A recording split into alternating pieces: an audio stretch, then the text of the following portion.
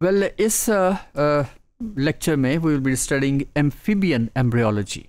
Amphibian embryology means that is the early development in frog, salamander, and so on. So the cleavage in amphibians is radially symmetrical and holoblastic. इससे मुराद ये है, in fact, these eggs, these animals, they lay their eggs in shallow water. और ये बहुत सारे at a time they are laid down by the female, and these eggs they come out by the pressing of the belly by the males, and at the same time the sperm they are sprayed on it and the fertilization occurs. और फिर उसी that is in that type of water the cleavage occurs.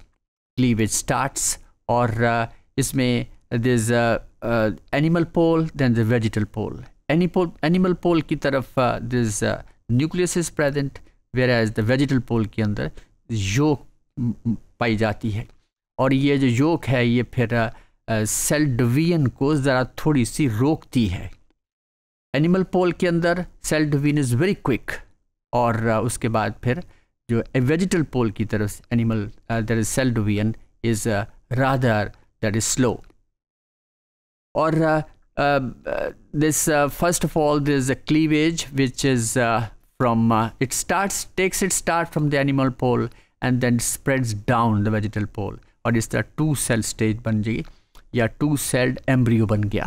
उसके बाद फिर second जो cleavage है that is at right angles to the first one, और इस तरह 4 cell stage बन गई. Then the third cleavage that will occur that is at right angles to the first 2, और इस तरह ये बिल्कुल ऐसे जैसे ऑरेंज को हम पहले काटें एक तरफ से फिर दूसरी तरफ फिर इस तरह हॉरिजॉन्टली. तो इस तरह 4 cells और विच आर रिलेटिवली स्मॉलर. ये क्यों स्मॉलर होते हैं? क्योंकि क्लीवेज जो थर्ड क्लीवेज है वो that is towards the animal पोल, और इस तरह जैसे 8 cell स्टेज बन जाती. फिर उसके बाद the cell division is quite fast, and consequently the upper part इसके अंदर नंबर ऑफ सेल्स ज़्यादा होते हैं और स्मॉलर होते हैं, जबकि लोअर हाफ जो है उसके अंदर the cell size is larger, और इसके अंदर दैट इज़ वेजिटल पोल है. इस वेजिटल पोल की तरफ इस तरह 2 हेमीस्फीयर्स बन जाते हैं. देयर इज़ एनिमल पोल की तरफ और वेजिटल पोल की तरफ. तो ये तमाम चीज़ें जो हैं that has been explained in this text.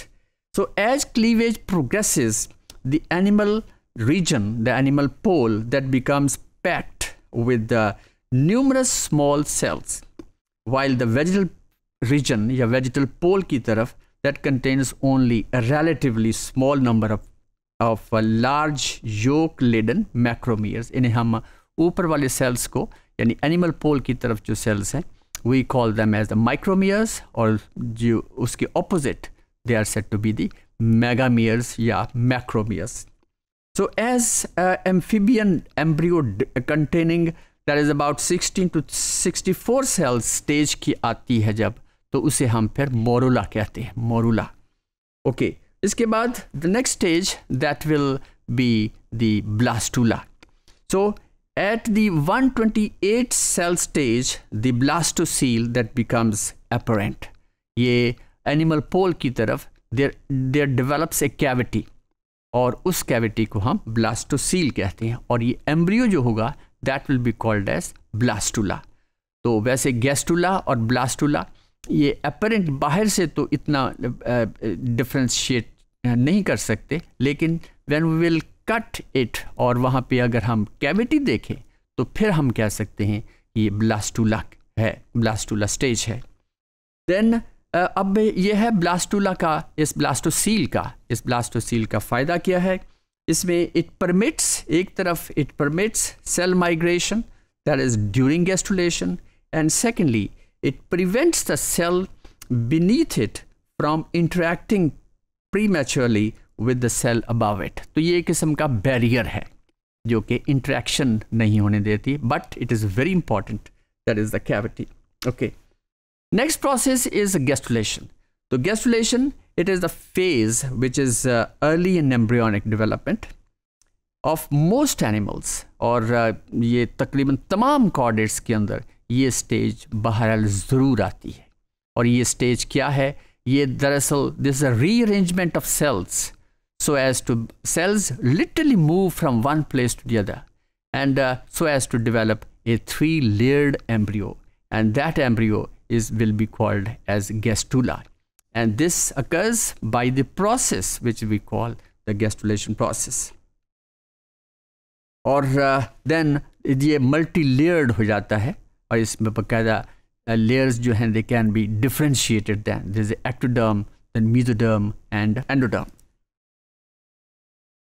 तो इस डायग्राम में हम देख सकते हैं कि दिस इज एनिमल पोल, ये काफ़ी हद तक डेवलप हो चुका है। This is section, sagittal section कह सकते हैं, ये डायग्रामेटिक रिप्रेजेंटेशन है।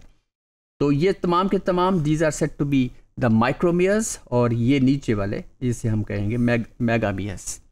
और फिर the point where the माइक्रोमियर्स and मेगामियर्स यहाँ पे एक दूसरे के साथ डिफ्रेंशिएशन जहाँ पे होती है, वहाँ पे then there appears A cavity, और ये जो समझे कि देर अपीयर्स ए डेंट अपीयर होता है, और ये जो डेंट है ये फिर प्रोग्रेस करता है with in the body, with in the embryo. और यहाँ पे ये हम जैसे हमने बात की थी, ब्लास्टोसील है, ये कैविटी है, और ये तभी नज़र आ सकती है कि अगर हम इसको काट कर देखें तो अंदर से। और ये ख़ास तौर पे ये जो सेल्स हैं which are set to be the bottle sales, ये बॉटल सेल्स जो हैं ये dorsal lip of the blastopore की यूँ समझे कि एक किस्म की बाउंड्री है। तो they are the cells which move inward first, और ये फिर जैसे हम देख रहे हैं देन इट लीड्स टू, ये कैविटी और गहरी होती जाती है, और ये कैविटी फिर later on it develops into the there is आर्केंटिरॉन, और ये कैंटिरॉन जैसे जैसे डेवलपमेंट होती है तो यही है जो फिर गट कैविटी बनती है। तो इस तरह ये this is the dorsal lip of the blastopore, और फिर later on their develops A ventral lip of the blastopore. और ये माइक्रोमियर्स जो हैं ये फिर ये ऊपर वाले, ये जैसे एनिमल पोल की तरफ जो माइक्रोमियर्स है, they start extending over the मेगामियर्स, और जैसे जैसे एक्सटेंड, और इस प्रोसेस को हम एपीबॉली का नाम देते हैं।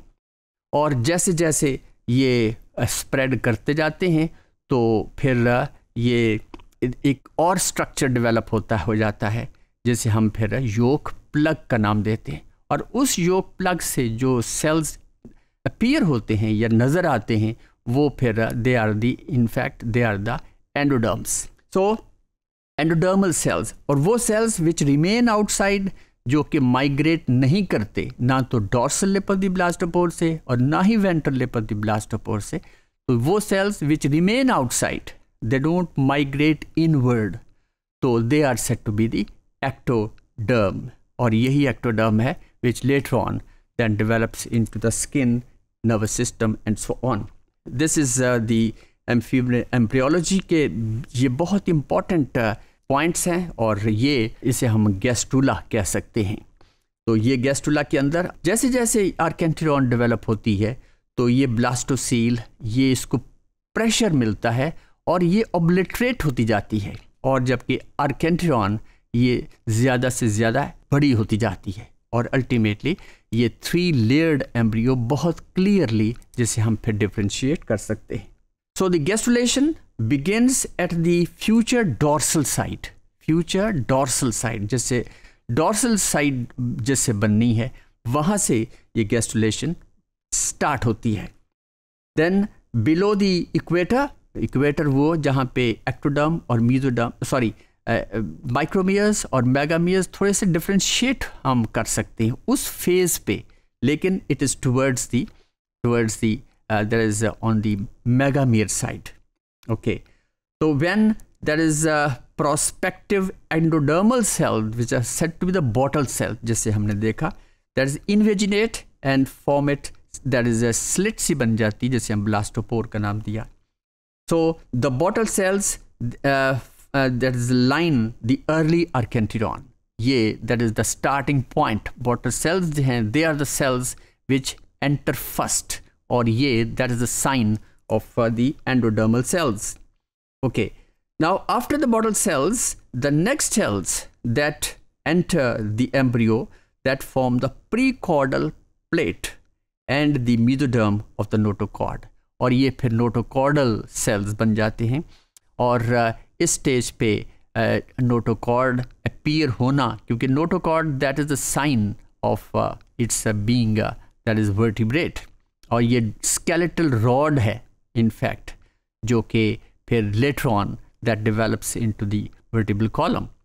So there is simultaneously the animal cells undergo epiboly, ये हमने जिक्र कर लिया कि the spreading of the ectoderm onto the, there is spreading of the micromeres rather, the micromeres over the megameres. ये जो movement है, ये जो specific movement है, इसे हम epiboly का नाम देते हैं. So the completely surrounding the surface of the embryo until a ventral lip of the blastopore forms. तो ये एक dorsal lip of the blastopore और एक फिर ventral lip of the blastopore. Ventral lip of the blastopore, the mesodermal cells जो हैं, जो कि बाहर होते हैं, they migrate inwards. और इस तरह ये फिर blastopore, there's a dorsal lip, there's a ventral lip on the lateral lip, और ये rounded structure है, और इस rounded structure के अंदर we can see the yolk, जिसे हम फिर yolk plug कहते हैं. So the last endodermal cells on the surface appear as the yolk plug. The yolk plug is eventually covered by the ectoderm. So these are the stages, these are the steps of early development of the amphibian embryos. So it takes its start from the egg, और ये egg जो वैसा नहीं है जिस तरह की shelled egg होता है या hen's egg होता है या birds का egg या reptiles का egg है. It is not shelled egg. So this is covered over by a gelatinous substance, और जैसे ही ये पानी में आता है तो in fact it swells up. Imbibition होती है तो it swells up, और ये फिर उसके बाद ये जो jelly है या jelly like substance है, ये covering है, it in fact it protects protects the embryo. और this is all about the amphibian embryology. तो ये एक representation है तमाम there is amphibians की. So this is you can say the main steps of gastrula formation. So this is all about the amphibian embryology. So this is okay.